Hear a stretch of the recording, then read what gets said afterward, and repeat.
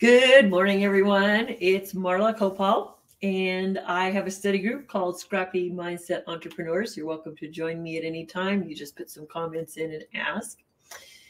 But on Thursdays, I'm spending time talking about health and different aspects of health, because all times that I meet with people, sometimes they wonder why my energy is so high. What is it that I do to keep upbeat?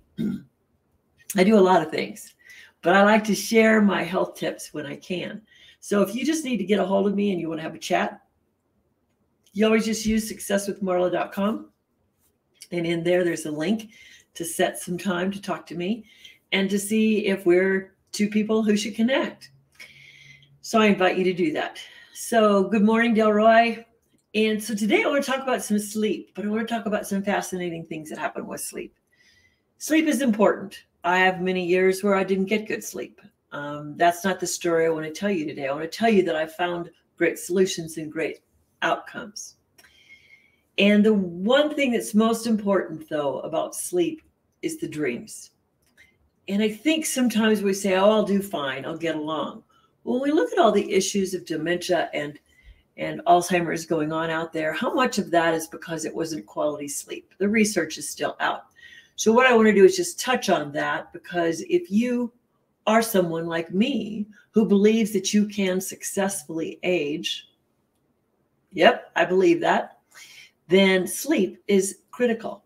But let me talk to you about some of the fun stories about sleep that are out there for people to see and take a look at. If you are not dreaming and you really want some good dreams, I can help you. I have solutions that I've used now for years, and they're really, really good solutions. And I like my dreaming. But one of the things that's fascinating, there's a number of books out, is there's a bunch of stories about people who didn't sleep well, or it's not about they didn't sleep well. They slept well on particular times in their life. And in those times when they were dreaming, they created some really fun and positive things. So let's just go to science.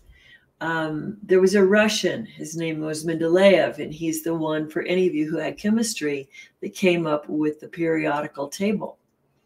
But how he did it was quite adventurous. You know, he got a little frustrated trying to figure out how to put all these atoms and the negative ions and the things that go around all of those chemical formulas.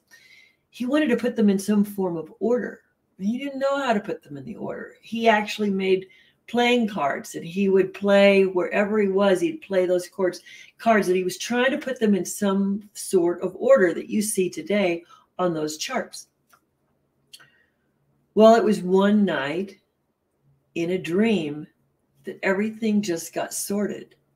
So you have to ask yourself, how many dreams are you not having? And what could you sort if you did have dreams? And if you really want to be a successful entrepreneur and bring some of those ideas or thoughts you have to the forefront, the order of how you put your plan together, the organization or the final touches to something that's been in your head for a long time and it just hasn't happened, maybe you need some dreams.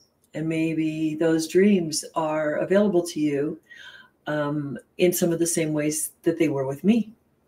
So I like to share, and all you have to do is get a hold of me to do that. So let's talk about some other fun things that we have in our life today. And I know you'll be familiar with some of these, and they all came from a dream. How many of you are familiar with that song Yesterday by Paul McCartney? Yeah. Well, he wasn't trying to write a song. He wasn't thinking about writing a song. It was actually during the filming of the movie Help that he went to bed one night, and I guess he had a tune in his head when he woke up. And so he sat at the piano and found the chords and played it out. And he had this wonderful song called Yesterday. Now, what's so funny about it is he didn't feel he wrote it because it came in a dream. But we all know he wrote it. It was just that nice thing that goes on in your head when you get good sleep. One of the things about the brain is I want to build you a thought process here. What if your brain was just the original internet.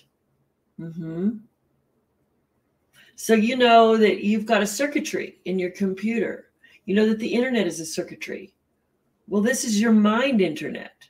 So why don't you take care of it just like you would your computer? If you don't have good habits around sleep, like going to bed at the same time every night, getting up at the same time every day, watching what you eat before you go to bed, watching how soon you get off of electronics before you go to bed, you really want to change some behaviors. So I have all sorts of ways that I help entrepreneurs be successful with their health so they can be successful in their business, because I've had to use these same tools. I've even had some real adventures in learning neuroscience and becoming a practitioner for 3 years. But that's another story. So let me tell you a couple of other exciting inventions that happened with and during sleep. So there was a neuroscientist, Otto Louis, and he took a couple of frogs' hearts, and however he did his experiments with those, he showed that there were neurotransmitters in there. He showed that our brain wiring has electrical connections. Now, some of us take that for granted, but it's always fascinating to me. It's like, who thought to do something to figure that out? Well, it came from a dream that he had this thought, and then he implemented it. Because our brains are our clearinghouse, and our brains in sleep are not only our clearinghouse, but they're our invention promoter, because they take all this stuff we have up here, and somehow there's this magical sorting process going on.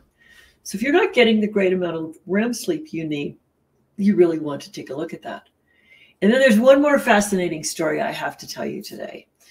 I think you all know this name, Keith Richards. Keith Richards of the Rolling Stones. Well, how do you think the song Satisfaction came about? The one that I'm not going to sing you because I can't get the rhythm right in my head. But you all know that song. If not, you can go find it on YouTube and play it. But here's the thing. He went to bed every night with his guitar. I don't know the story behind that, but he did. So he wakes up one morning and he's still got the guitar. And in those days, they were reel-to-reel tapes. So his reel-to-reel tapes the machine was running. So he turned the button off, went back to the beginning, didn't think anything had happened. And the beginnings of the song Satisfaction were in there. So in his dream, he writes music, talks music, plays the guitar. So we don't all have to be that brilliant, but we want to be brilliant and successful at what we do. So sleep is really, really critical. So today I want you to take a look at your sleep patterns. I want you to start a sleep journal. I want you to understand if you get up and go to the bathroom at night, if you're not wearing one of those, I don't wear one of those Fitbits or anything because I don't want the EMF. So that's another whole topic that I'm going to talk about next Thursday. If you want to know about EMFs, I got some stuff for you on that. But I don't wear those because I don't want the interference with my electrical system. And I don't keep any phones in my bedroom, and I don't keep any computers in my bedroom, and I don't have a TV in my bedroom, and I don't have anything electrical in my bedroom at all. We even have a wind-up clock if we want to set the alarm, which we very seldom don't have to because we get good sleep. So we go to bed at the same time. We wake up at the same time. We've got some controls going on. So you really have to look at your patterns if you want to improve your sleep. So if you're trying to put some success patterns together for your business, don't leave out those sleep patterns. They're critical. So I just love to talk to anybody about anything. And hey, Danielle, I didn't see you out there. Good to see you.